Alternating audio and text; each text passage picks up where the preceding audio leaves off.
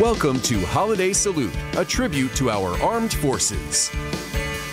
Hello again, everyone, and welcome to another year of Holiday Salute. I'm Mike Gooding, joined by Nicole Livas and Philip Townsend.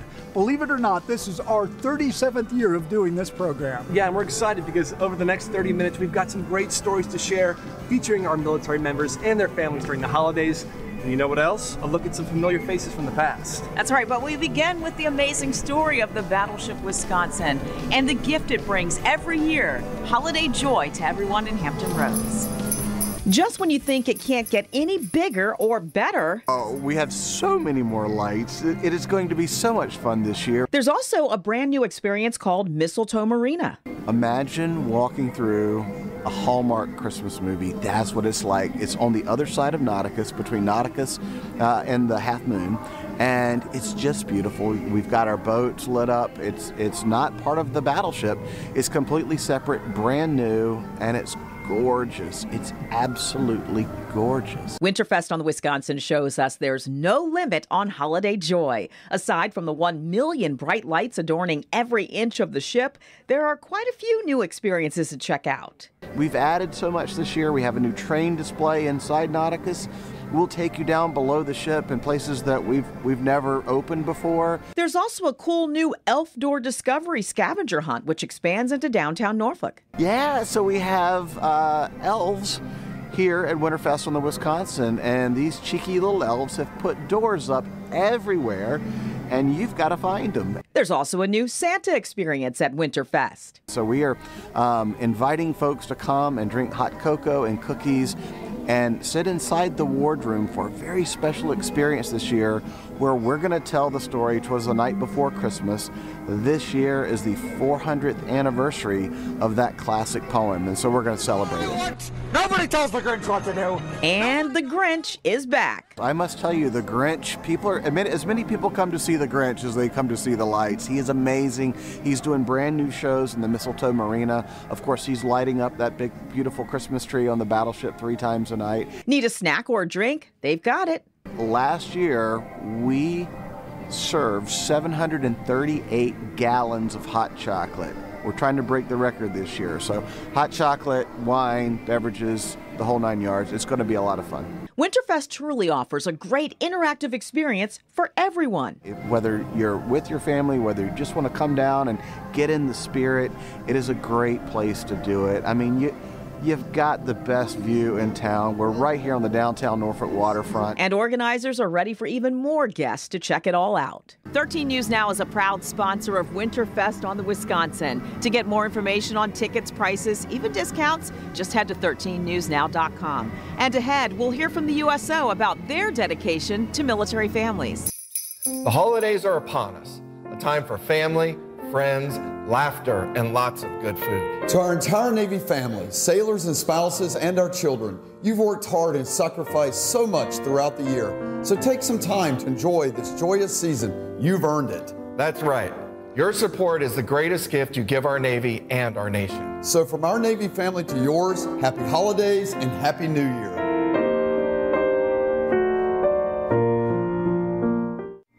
This year, the East Coast-based Navy aircraft carrier on deployment is the USS George H.W. Bush. They shipped out from Norfolk way back in August. Since deploying to the U.S. 6th Fleet Area of Operations, the Bush Carrier Strike Group has worked alongside NATO partners and allies, strengthening U.S. bilateral relationships in support of deterring aggression in the region. It's important work, but not easy, especially at this time of the year. Being deployed over the holidays, it's sad. It is bittersweet. Like, my husband and I, this is our first time apart. I miss my family.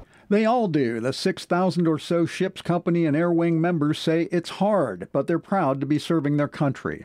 It can be difficult being away from family, but we know we're out here doing something important, and our squadron's like a family too, so we stay busy and it helps out a lot.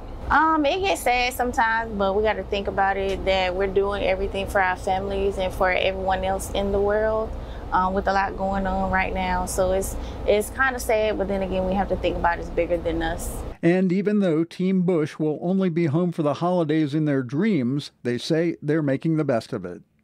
It is pretty rough being away from your loved ones and people you care about the most, but overall, like, being here every day, 24 hours a day, you start to develop your own type of family here, and it makes being away not as bad as you would think. This will be my first time being away from the family, and it's unfortunate, but I'm actually kind of looking at it from a glass half full attitude, where even though I'll be gone from family, I have the opportunity to, be on board, protecting our liberties and freedoms, and also hopefully get an opportunity to experience some new exciting places.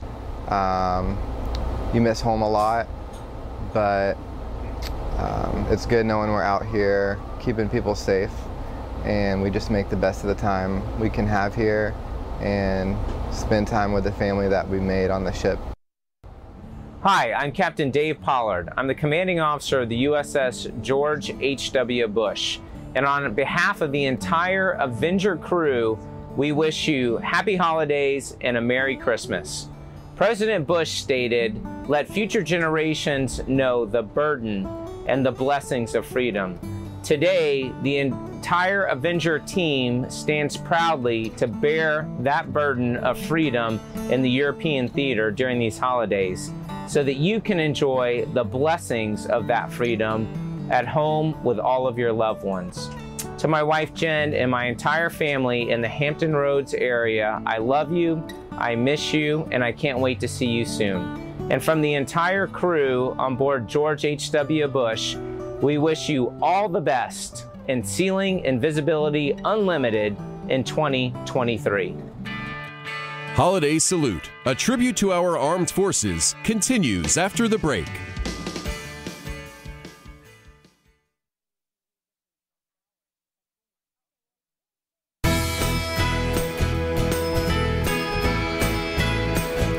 Holiday Salute is a tradition in and of itself. So for the past few years, we've been adding to that and cherishing and looking back on specials from the past.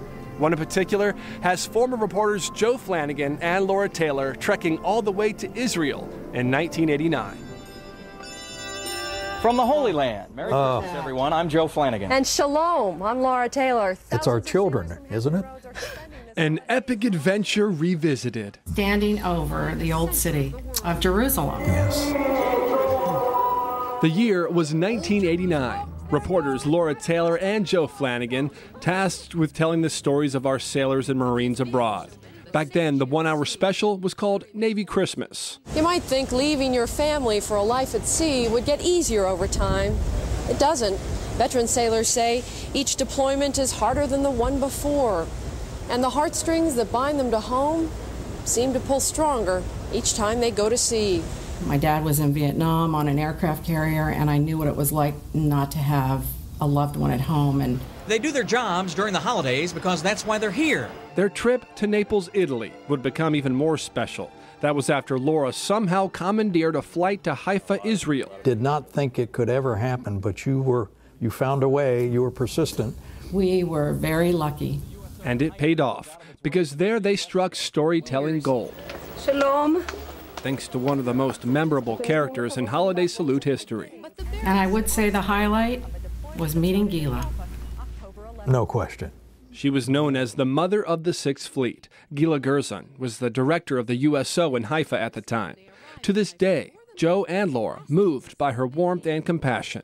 Gila is the reason sailors from the Donald B. Berry found a home away from home during deployment, traveling here to a local orphanage to spend time with children there, many sailors missing their own. It was a much-needed mecca of love. The Berry sailors are welcomed to a Sabbath dinner with a song of peace. The dinner, the music, the singing, and the dancing brought many of the sailors closer to their own children, at home without Dad at Christmas, and made everybody feel this was no ordinary port visit. And they giving their time, their private life to their countries. I mean, you must appreciate that. She said it's just about love, and that woman's light gives me goosebumps. It just gives me goosebumps. A trip of a lifetime, best retold by the people who made it all happen 33 years ago. Absolutely. Well, as we wind down, we wish to you a Merry Christmas and a Happy New Year. And thank you for watching. What an amazing trip, Joe. want to say Merry Christmas to my wife, Bonnie, my children, Joseph, Joshua, and Emily. I miss you, love you, hope you have a great Christmas. Take care of the dogs and make sure they get enough presents too. A beloved holiday tradition every year is the placing of wreaths on veterans' graves to honor them and remember them during this joyous season. National Wreaths Across America Day's mission is to remember, honor, and teach. The tradition dates back to 1992 and is carried out by coordinating wreath-laying ceremonies at Arlington National Cemetery, as well as at more than 2,500 additional locations in all 50 U.S. states, at sea, and abroad. But the need for the numbers of wreaths grow each year as more and more veterans pass away. The Pew Research Center says the number of living veterans will continue to decline over the next 25 years. By 2046, the Department of Veterans Affairs estimates there will be around 12.5 million veterans, a decrease of around 35% from the current 19 million living vets. It's a challenge every year to, raise enough money to be able to place, remembrance wreath on, on each grave, at each headstone. But that's something that we think is a worthy cause and something that we take very seriously. Bree Kingsbury of Virginia Beach is Corporate Development and Community Relations Director for Wreaths Across America. She says the organization is on track to raising enough money to pay for 2.1 to 2.2 million wreaths this year. Each wreath is $15, and it is not a taxpayer-funded program. A lot of people mistakenly think that, being in the shadows of Washington, D.C. and, the federal government, but it is not. 100% of our donations come from corporate and individual donors. We celebrate their service, we honor them, we remember them. And anyone that sees a precious little Gold Star kid, 5, 6 years old, that I see every December, stand there and they place that wreath and they salute, their mom or dad. If they don't shed a tear or feel something in their heart, then they might need to go to the doctor and have something checked out because there's just no way that you can see that with your own eyes and not feel moved and feel so grateful that we live in the greatest country on earth and we have the greatest military that supports us. I just wanted to say I love you, Joaquin, and Mommy will be home soon. And Mom, Frankie, Bobby, Destiny, I love you guys, and I can't wait to see you guys once I get back home. Back here at Winterfest on the Wisconsin, where there are more than 1 million lights on the ship. This event opened Veterans Day week, which is fitting to those who serve and have served. I spoke to the executive director of the USO about why that organization is so important to our community. I care very much about the men and women who risk it all for our safety. That's what I believe, and I get to live it every day. Paula Moran just can't hide her love for the USO. She's served many years now as executive director for the Hampton Roads and Central Virginia Division. If you're in my age bracket or older, you think USO, you think entertainment, you think Bob Hope. The entertainment is memorable, but there's much more to the USO's mission to keep service members connected to family, home, and country. We serve both the service members that are deployed, we serve service members that are here in CONUS, and we serve their families. We do lots of events and programs for spouses and children. And it's things like coffee connections. You've probably seen the USO lounges at the airport. The group helps them pass the time as they head out for travel. They're getting taken care of and they can wait if they have a delayed flight. We're there for them to take care of them. We have volunteers that are very well versed in the workings of whatever airport at which they volunteer. The USO also has installation centers which offer events and programming year-round. We do programs, coffee connections. That's something that we do here a lot. We are a host for FRG meetings so that the men and women who are spouses and are part of the family readiness groups can come here and have their monthly meetings. This space is available. But like everything with the pandemic and tough economic times, Moran says the USO is shifting. We've unfortunately been downsized. We've lost about a third of our team.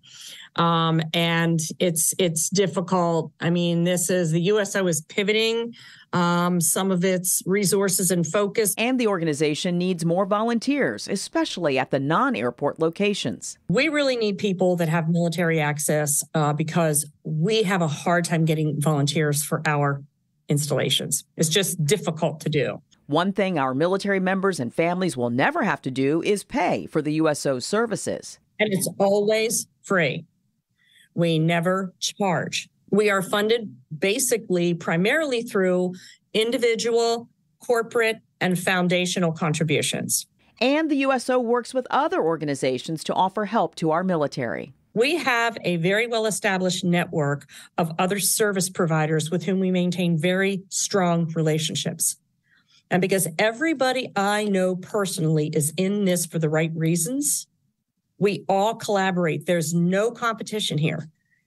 If a service member needs it, we all work together to find a way to meet that need. For more info on the USO, just look for a link on 13newsnow.com. You can also check our website for tickets to Winterfest on the Wisconsin, which runs until January 1st. 13 News Now is a proud sponsor. Holiday Salute, a tribute to our armed forces, continues after the break.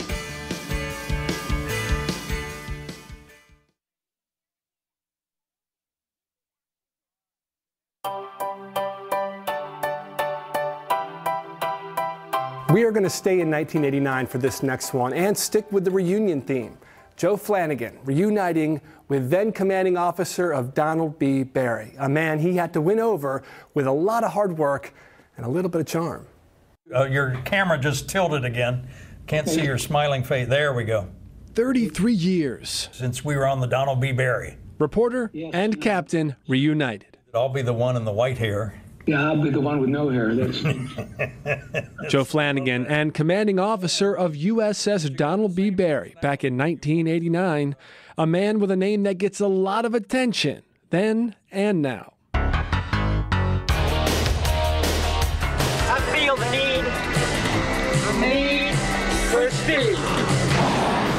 Meet retired Captain Tom Cruiser. With your name, A, how often were you teased in your naval career? And B, have you seen Maverick, Tom Cruise's latest? No, I haven't seen Maverick, but it's outstanding. Now, I just happen to be in the neighborhood, so Joe assigned to the military beat during the holiday back when they first met.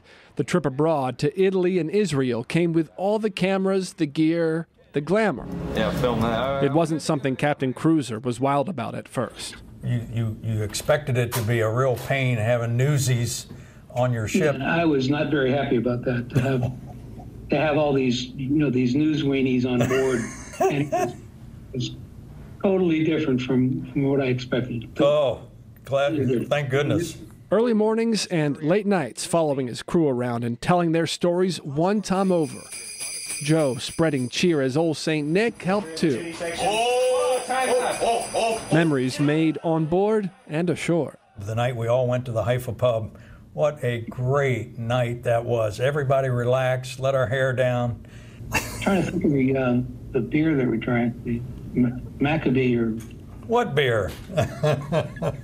They've been friends ever since. Tom's now retired, living the good life in South Florida. 3 grandchildren that are 10 miles away, and I see them on a daily basis. Joe is a grandfather now too. Still local, still a storyteller, still proud to look back at the critical work of our service members and the privilege of bringing their stories front and center during the holidays. It's still every Christmas Eve. It's called Holiday Salute, but good on them for acknowledging all the military here in Hampton Roads, not just the Navy. And I think the people look forward to it, particularly the ones who were miles and miles and miles away and wonder what the hell are they doing over there, Yeah. As long as they don't show that sequence from the bar, then we'll be okay. What a walk down memory lane.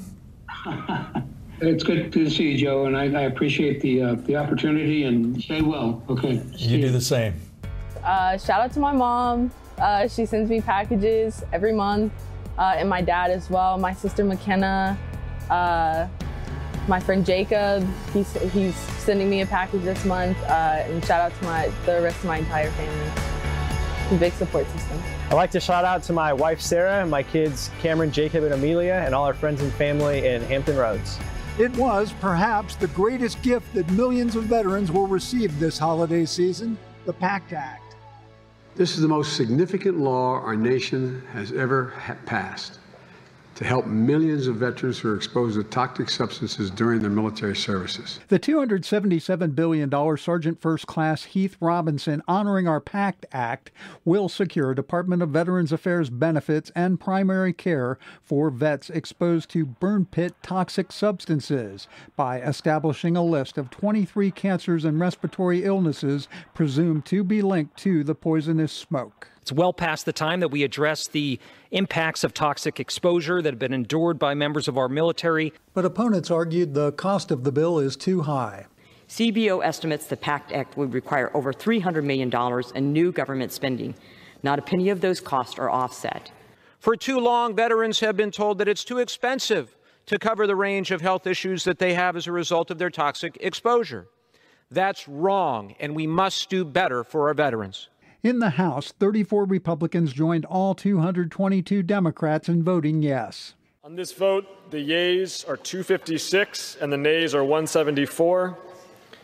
The bill is passed. The measure will help 3.5 million vets like former Army specialist and Iraq War veteran Josh Nicholson of Virginia Beach.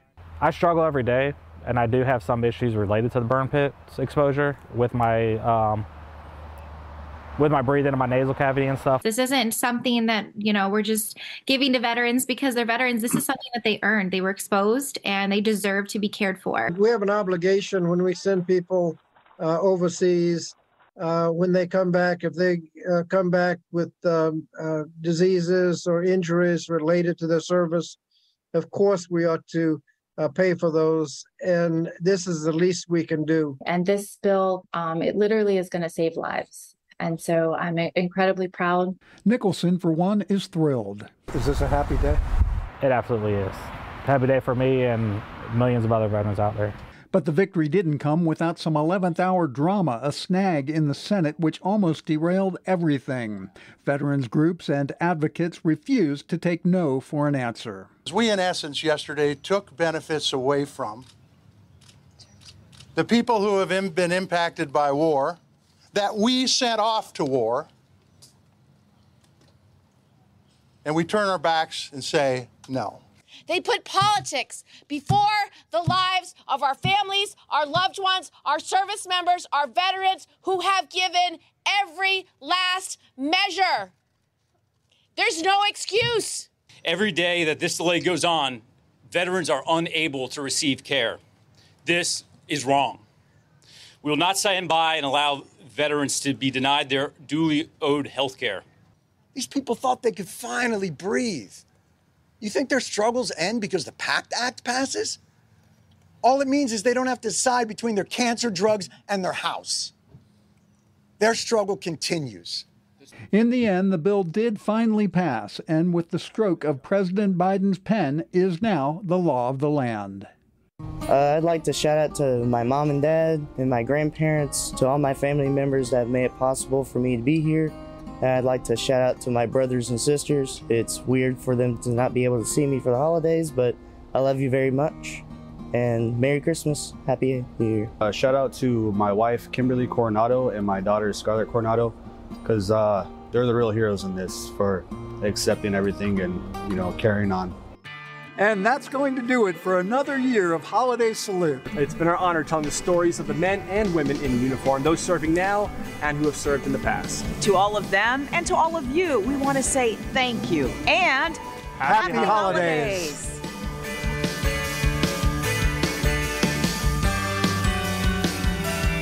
Thank you for watching Holiday Salute, a tribute to our armed forces.